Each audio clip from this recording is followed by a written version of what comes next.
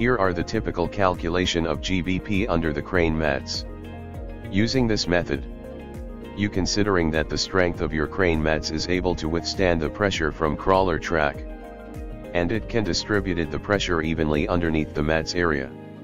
And also you considering the allowable ground bearing pressure on site able to withstand the pressure from this result.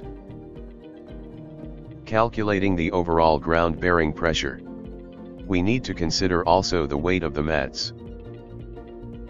Please remember, doing this calculation, you're assuming that the crane mats is strong enough to withstand the load and distributed evenly the pressure on the ground.